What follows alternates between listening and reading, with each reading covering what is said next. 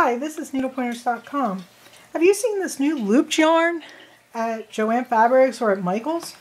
This is a new type of yarn that I found in the store, and I thought it was very interesting looking to see how we would use this yarn. This looped yarn makes it very easy for you to knit, even if you don't know how to knit. When you work with this yarn, you need no needles, just your hands. And sometimes you need a tapestry needle to weave in the end at the end of the project. Other than that, you can stitch without knowing how to knit. This is a great way to learn, and it's quick and easy, and it's a lot of fun. I bought this Bernat Elise yarn from Joann Fabrics, but I've also seen at Michael's and other stores, other brands have come out with this loop type of yarn. At Michael's, I saw that Red Heart has a brand of yarn like this, and also loops and threads. So with this yarn, we can do actual knitting types of stitches. In this video, I'm going to show you the stocking stitch. And I'll have another video which will also show you the garter stitch. These are the two basic stitches, and we can start with, and let's get started. So when you're knitting the stocking stitch, you will always have a foundation row. So this is my foundation row, and you will be told by the pattern how many loops to count. So I'm going to count, say, 15 loops. So 1, 2. So this is my 15th loop. So this is going to be called your foundation row, and this is where I'm going to work across to build my stitches. Over here is my working yarn. To do the stocking stitch, we take the last loop that you counted and take your working yarn, and from back to front, just pull the yarn through, and that's it. So it's easiest to pull your yarn kind of across, and you want to make sure you don't miss any of the loops. So that was my first stitch. My next stitch is here, and I'm going to go back to front with the next loop in the working yarn. And here's the next loop, and I go back to front through the loop. So next loop, just take it back from the back to the front through the loop.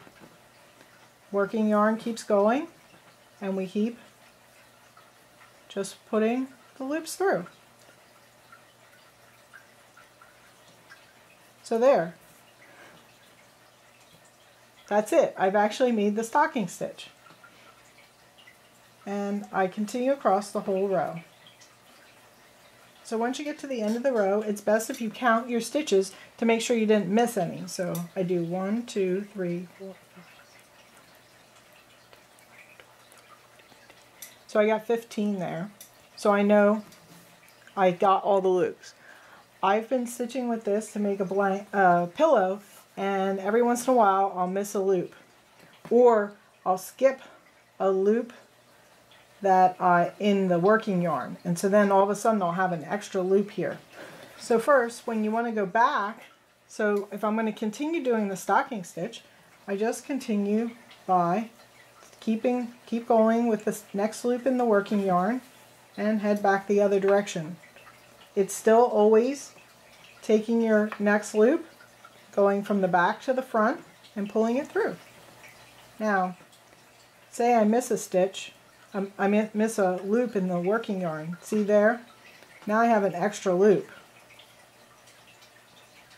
So when I would get across, I'm going to have this extra loop counted. If I count again, to make sure I have the right number of loops. Also, sometimes the extra loop will, like, depending on what kind of stitch you're doing, it'll stand out, and all of a sudden you'll be like, wait, where did that stitch come from? Also with this, so I'm going to take this back out. With this method of knitting, you don't turn. You don't have to turn. Like usually in knitting, you go across one row and then you turn your work to the other side. In this, you don't turn. You're always keeping the the front is the right side and it's always facing you. So I'm working my way across. But this is basically the stocking stitch. It's a very simple stitch and it is easy to do. So you could do a whole entire scarf or something, or a pillow or a blanket, just using the stocking stitch if you'd like. Please click the link in the iCard or the description of this video to visit our website, needlepointers.com. From there we will have some links of where to buy the yarn and the close-up pictures, step-by-step instructions, and also I can provide a link to some projects that you can do with this yarn. In a future video we will actually have a project that I've been working on. So I hope you enjoyed this video to learn how to do the stocking stitch with this new looped yarn, and maybe you would buy some yarn and try it yourself. Don't forget to pin our YouTube projects to your wall so that you don't lose the videos, or our web page that has both the videos and the resources for patterns and pictures. Visit our website, needlepointers.com, for lots of other knitting and crochet videos and tutorials.